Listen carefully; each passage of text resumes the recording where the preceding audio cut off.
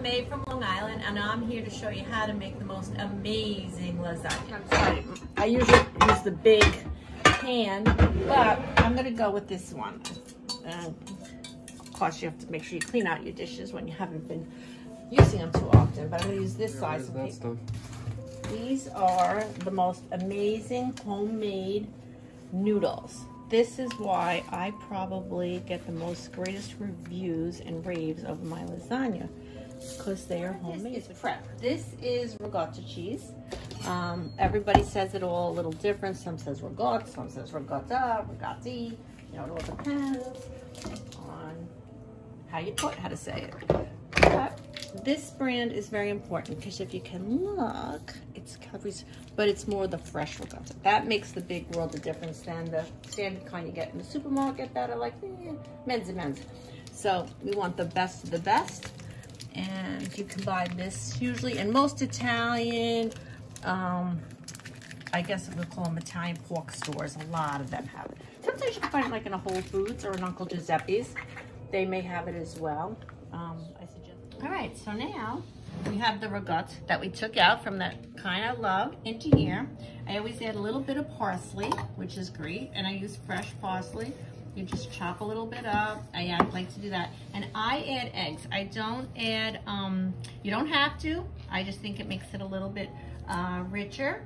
And what I do is I crack my eggs in a clear container because I'm really bad at cracking eggs, and I don't know how come, but I always get a shell in it.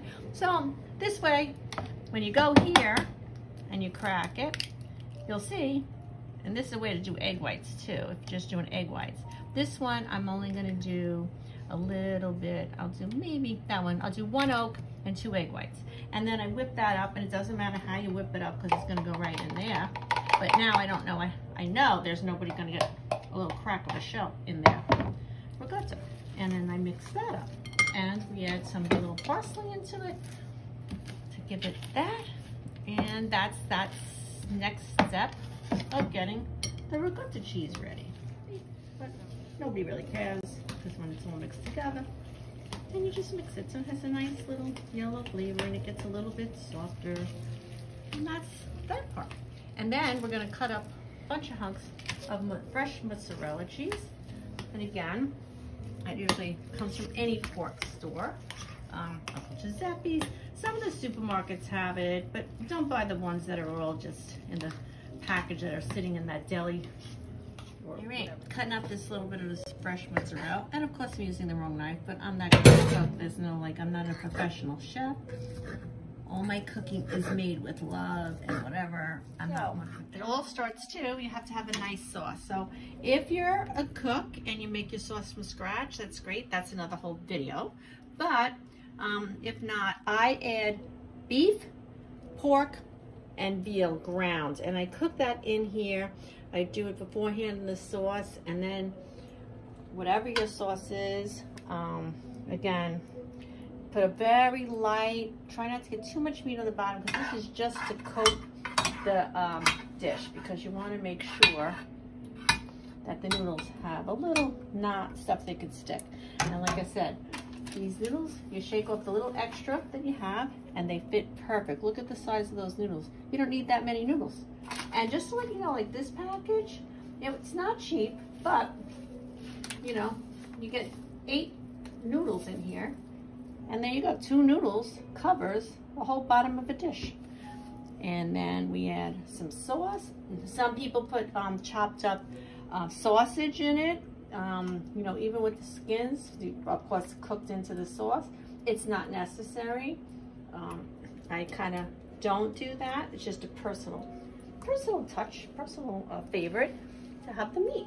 So we have that layer of sauce. Then we take the ricotta cheese that we made up and put some clumps. This does not have to be fancy. This is not like a, you know, it's like a natural kind of art project, whatever way you want to do it. You throw that in. You can mix it a little to make sure you have enough in that layer. Again, that's a personal preference. I then add a little Romano cheese. Fresh Romano cheese, grated. I was having the containers. Too much work to grate it while you're doing these things. And then a little Parmesan cheese. And that adds a little bit. And then I take a couple of pieces of mozzarella. Again, you just break it up. There's no fancy shapes, whatever. It's all gonna melt together. And we add that. And then we just layer the next one on. There you go, next layer. Whoops. Next layer. And it's so nice because they're done like this. You can also freeze these kind of noodles, which is also good to know. You have to just let them defrost a little, but they'll defrost within an hour if they were frozen, if you buy a bunch at one time. And you throw another layer of sauce on. You know, sometimes when you have a big crowd, you can use a bigger pan, and you can freeze lasagna. Sometimes it's actually better the next day because it sticks together a little.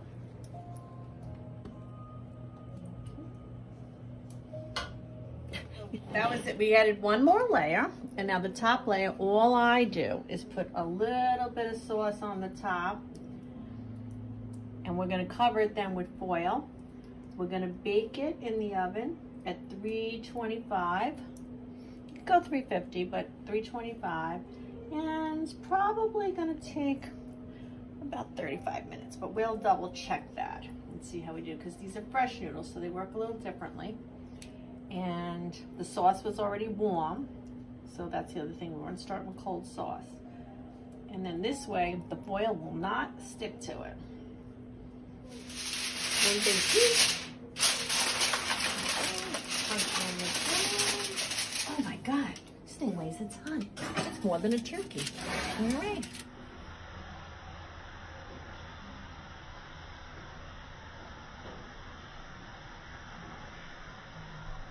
A finished lasagna, right? Mm-hmm.